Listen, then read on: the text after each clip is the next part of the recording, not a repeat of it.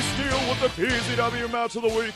Brady Roberts versus Carlo Cannon. Carlo Cannon's Power Zone Wrestling farewell match. Brady Roberts now off the stage, clubbing blow to the back of Carlo Cannon. Both of these wrestlers are two of the top young stars of international wrestling, not just Southern Alberta. Folks, Power Zone Wrestling bringing you the best in wrestling talent. The youth movement continues with PZW. Carlo Cannon and Brady Roberts now one-on-one, the dream matchup. The audience on their feet in heavy anticipation of where this contest is going to go next.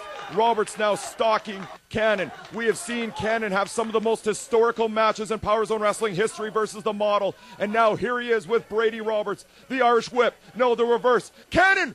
Oh my God! Cannon just ran up the wall, folks.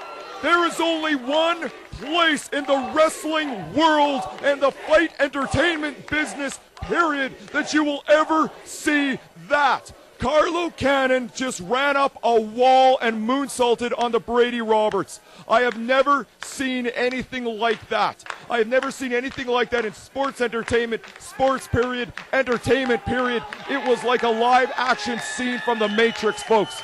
I have never seen anything like that. Carlo Cannon and Brady Roberts might have just created the single most unforgettable moment in Power Zone Wrestling history. Cannon now throws Roberts into the ring. Roberts has got to be worn out. You could have seen the knee strike Roberts right in the forehead from Cannon. Cannon now with the clothesline. The train is on the tracks. A second clothesline. One has got to believe this is it. The Irish whip. Brady Roberts into the opposite end of the ring. Beautiful back elbow.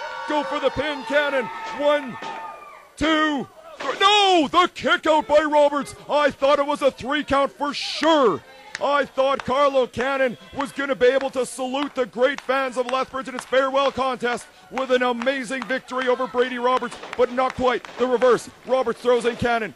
Cannon now. Oh my goodness, the Hurricanrana. Roberts attempted to block it, got his arms up there, but wasn't quite able. Oh, the kick out by Roberts. I thought that was it for sure again, folks. Roberts with the kick out. Cannon had gone for the Hurricanrana. Roberts got his hands up in an attempt to block it, but was still pulled over by the momentum of Cannon. This has got to be it now. Cannon sets him up. Looks to be. Could it be a beautiful looking suplex? No. Reversed. Absolutely amazing. Sorry, folks, I'm tongue-tied by that move. I'm absolutely tongue-tied by this contest. That looked to be a variance of the twist of fate by Roberts and the 2 count. Jim Dandy looks to be getting a workout in this contest as well. Absolutely amazing. The best officials in wrestling, in the wrestling world, are here in Power Zone Wrestling, and Jim Dandy is at the forefront. You know, I've been critical of these refs in the past, but you know what? It's matches like this where you could see Dandy letting these guys go outside of the ring. He was taking his time with the 10 count. He wanted to give the audience what... Oh my goodness, look at that neck breaker.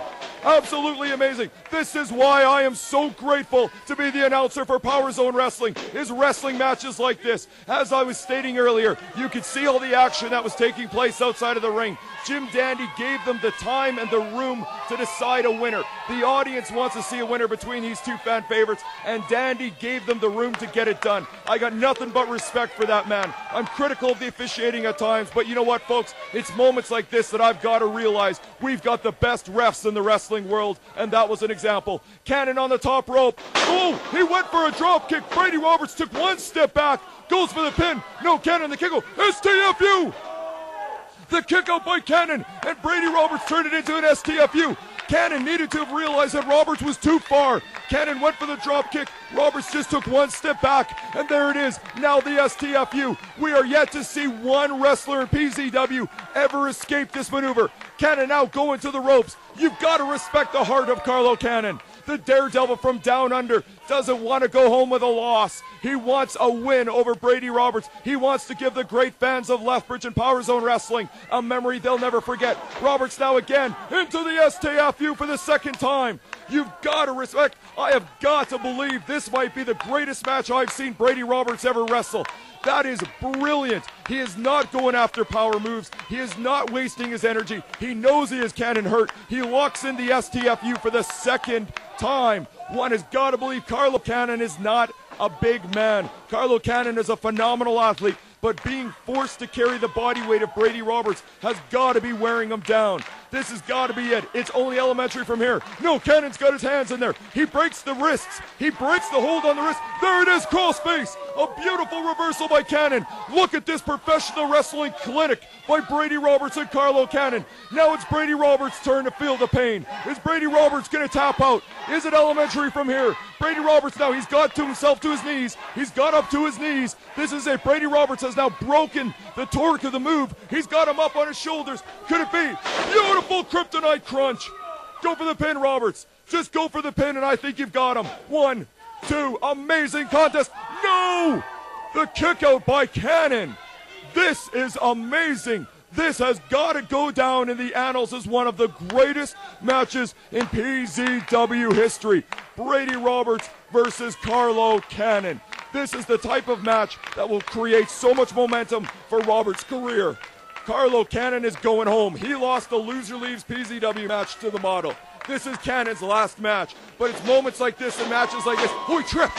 Cannon with the leapfrog, and Brady Roberts tripped and fell face first into the corner. Roberts now up, super kick, blocked. Roberts now counters the STFU for the third time.